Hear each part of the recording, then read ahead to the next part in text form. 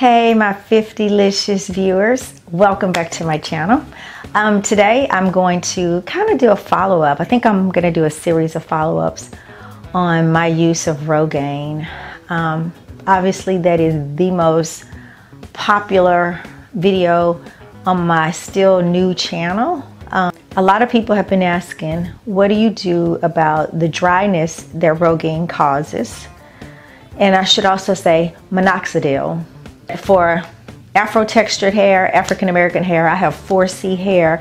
What do you do with the dryness that comes with that when you're using the product? I use the foam practically daily, not every single day anymore, but literally I use my laser cap 2 to 3 times a week, and I use my Rogaine almost daily, or Minoxidil almost daily. Can you use other products with this treatment to combat the dryness? And the short answer is yes. Yes, you can. Yes, you can. I hate when people make videos and then, if they say they're going to answer a question, then you have to wait 5 or 6 minutes. No, you don't have to wait that long. The answer is yes. If you want to hear some details, stick around.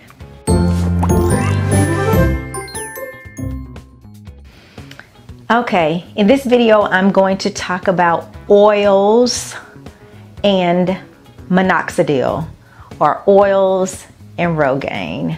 People use them interchangeably, so I'm going to use it interchangeably, even though I do use the generic form of Minoxidil with from CVS and mainly from Walgreens. You can also get it from Walmart. Equate, Walgreens brand, CVS brand, as long as the active ingredient is the same as the foam women's version that I use. Whatever's on sale, that's what I buy. I have not noticed any difference in the effectiveness. So let me just start there. The other thing is oils. I am a proponent of hair oil. I literally oil my scalp. I don't do it every day because I just don't have that much hair anymore, but I use Jamaican black castor oil, and I also use coconut oil, and I put drops of rosemary oil in this oil mixture. Drops of rosemary oil, which has been known to stimulate the scalp. There's other things like tea tree oil. You can make up your own mixture. That's been working for me, and I put it in these spots. I even put it on my temples. I used to have baldness, traction, alopecia at my temples. That's a whole nother video, which I'm going to do as well. Enjoying this video? Well, please take the time to hit the subscribe button, and don't forget to click the bell right next to it so you'll be alerted of all my new videos. Thank you.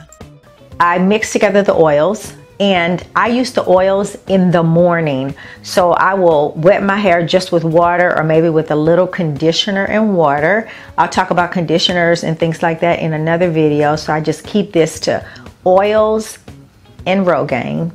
But I put that on my scalp in the morning, mainly in this area, but I'll usually massage my whole scalp. But I use the Minoxidil foam at night. You must use it on a dry scalp according to the directions. And if your scalp or your hair was wet, it needs to be dried at least 2 hours, either before or after. So if you use it, then you should not wet your hair. You shouldn't go shampoo your hair right after you use it, because then it hasn't really absorbed, I guess, into the follicles in your scalp like it needs to. So your scalp needs to be dried before you do anything else. So the best way for me to do that is to simply do it at different times of the day.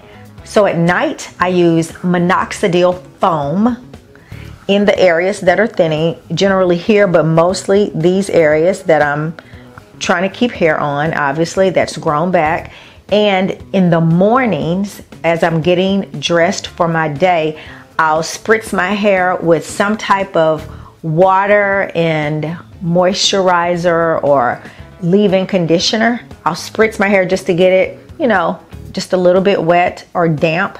Then I put my oil mixture in those areas. And so therefore, I'm not reducing the effectiveness of the foam, and I'm still getting my oils in my hair to combat my hair from being dry, because it does dry your hair out. It will change the texture of your hair a little bit. I have not seen breakage or any way, I haven't seen any very damaging effects from the use of minoxidil foam. But again, I have very short hair. I probably cut my hair every 4 weeks or so. I'm cutting my hair because I've chosen to keep my hair short because it's not as thick as it used to be. And I don't want to have longer hair with thinner spots here and longer there. You get what I'm saying. I'm not trying to do that.